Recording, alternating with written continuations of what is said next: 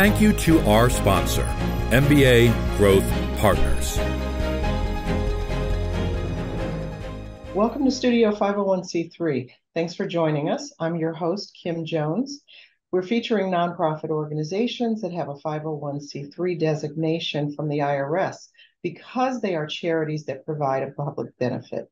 In most cases, your donations to these organizations are tax deductible. My guest today is Amma Felix, the president and CEO of Collegiate Directions. Amma, welcome to the show. Thank you, Kim.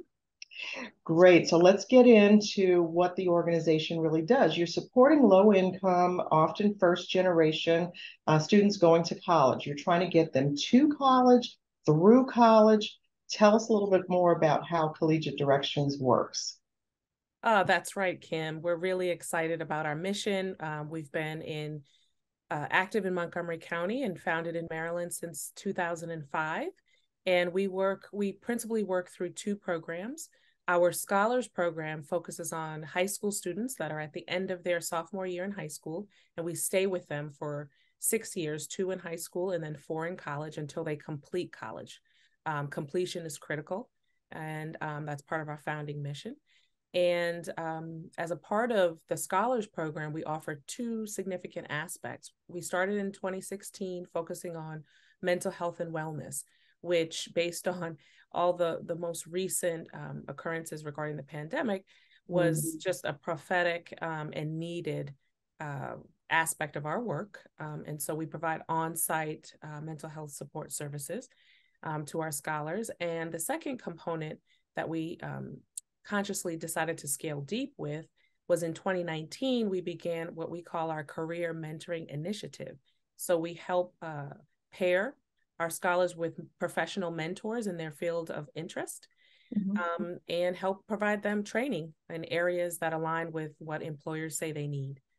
So that's the Scholars Program. The second aspect is called our School Support Program, where we focus and support high school counseling offices around college-going cultures, as well as helping them understand the data in their schools and how to better meet admissions criteria and financial aid processes and the like to ensure that their students go to college. I want to go back to something that you were talking about with the Scholars Program in terms of the wellness and the mental health, because that's so critical, as you said, coming out of a pandemic, coming through years of crisis like that in so many areas in the community. I think people probably didn't realize the impact. So what is it that students probably didn't realize about or families didn't realize about the importance of that wellness component as they're looking at this college going process? I think naturally the college going process is fraught with uncertainty. And when you have uncertainty, that brings up feelings of anxiety. And because a lot of the parts of the college going process is pretty opaque and not very transparent, there's concern about whether I'm good enough, do I have what it takes to be successful? And so I think focusing on strategies and skills to be able to address those types of anxieties are critical and core. And so we work with both families and scholars to help them build those skills, those resiliency skills. And that anxiety, it doesn't go away. It doesn't always just go away. We all have a little bit of that, even in our careers, when we've experienced some success. But tell me a little bit more about the mentoring and how that happens with the students that you're working with. Yeah, we were really happy to add that component of our work. And essentially, it's born out of the fact that our scholars are from low-income backgrounds, first in their family to go to college. So they may not have the social capital that it requires to get a really sound and strong, well-paying job out of college, entry-level job. And we know that low-income students typically take their first offer, they don't negotiate, and as a result, they're underemployed and they're paid about $10,000 less than their peers. And that compounds itself over time. So having a mentor is someone who can be a sounding board who can coach you around what to expect in the workplace. What are those unwritten rules about culture that are going to help you be successful? So we really think that pairing our scholars with professionals is really important.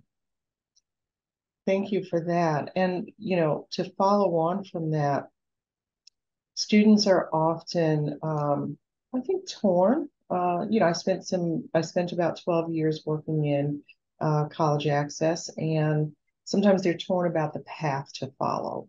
And can you talk a little bit about how you're helping them realize what their path forward might be, especially if they're torn between an industry, a career, a passion?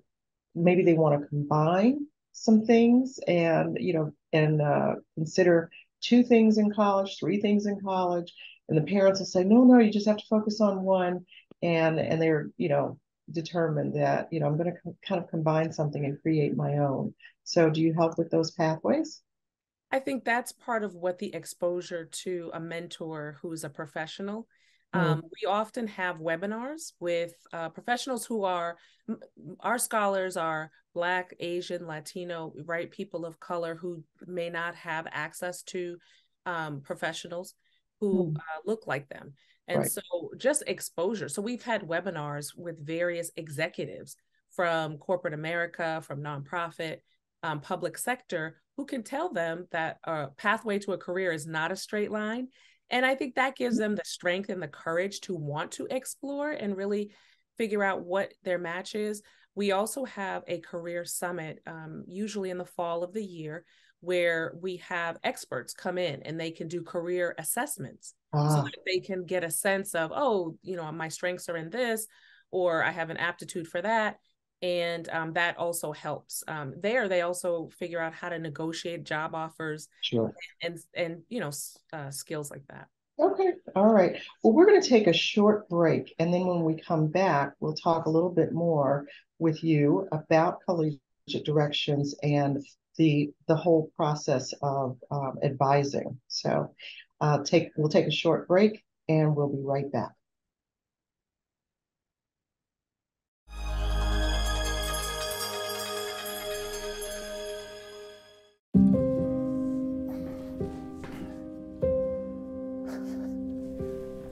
You're there for them. We're here for you. Find free care guides at aarp.org/caregiving. Hey, Bobo, do trees tell each other stories? I'm sorry. I'm afraid I don't know that. Hey, why don't we go find out? Listen.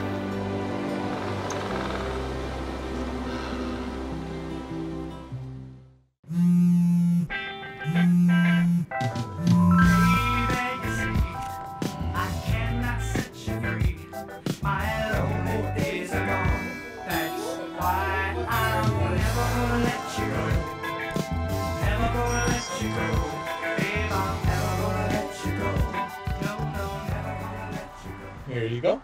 Thank you. Thank you.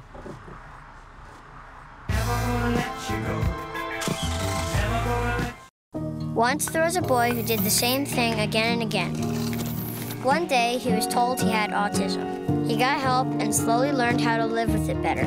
Early intervention can make a lifetime of difference. Learn the signs at autismspeaks.org.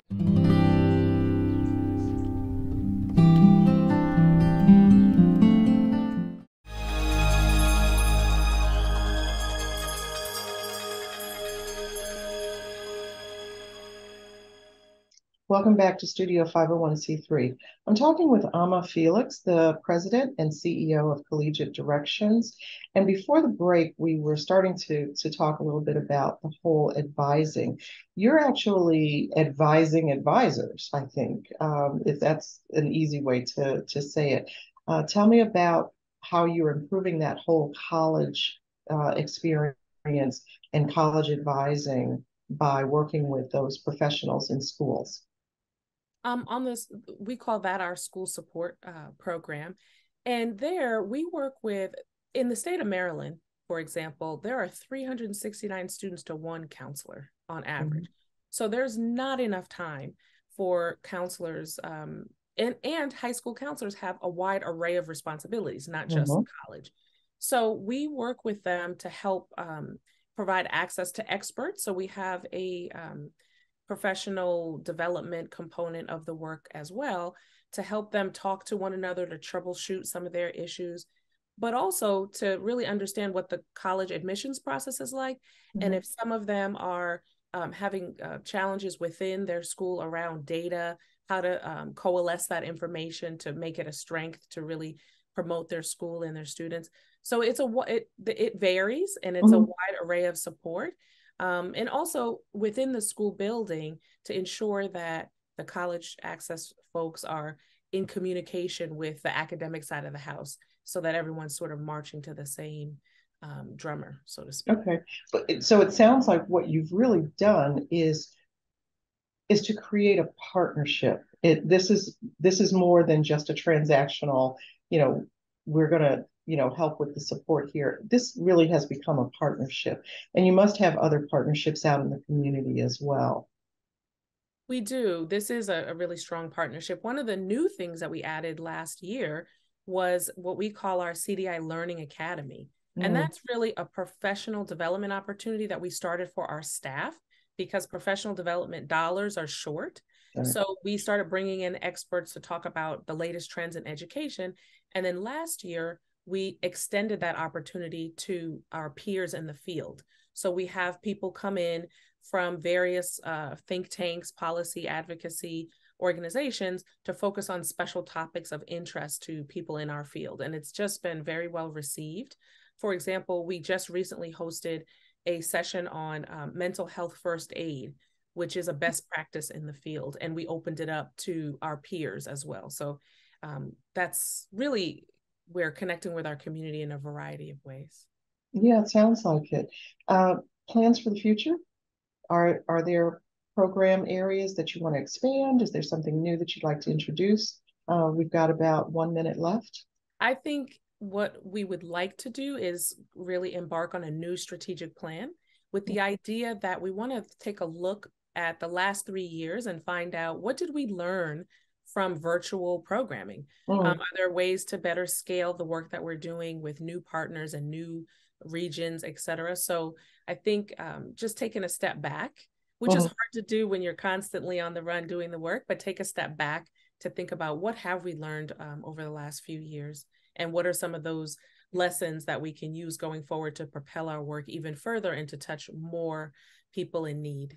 Yeah, reflection is very good.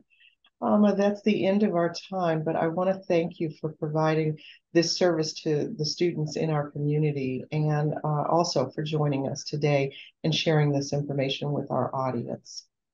Thank you, Kim. This was a wonderful opportunity. I'm glad to be able to share the work that we're doing and let the community know what's happening. Thank you. It's very good work. To learn more about Collegiate Directions, visit their website at collegiatedirections.org.